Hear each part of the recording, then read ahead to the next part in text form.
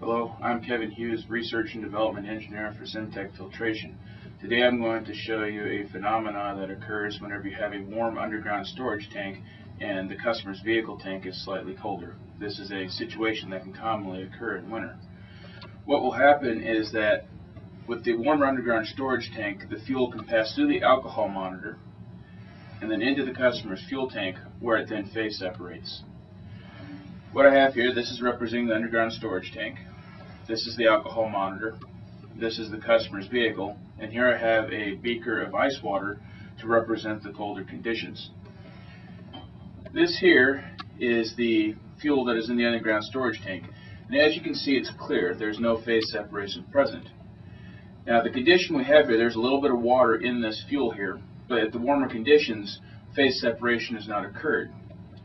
The pump turns on by the customer. It pumps out of the underground storage tank, and because it's still warm, it passes through the alcohol monitor without any issues. It then pumps into the colder customer vehicle fuel tank, and I will now submerge this in the ice water to represent the colder temperatures.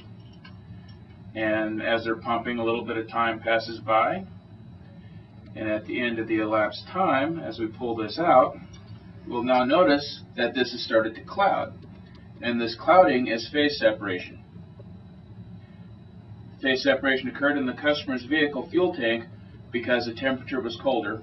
Water content did not change, alcohol content did not change, and gasoline content did not change. The only thing that changed was temperature.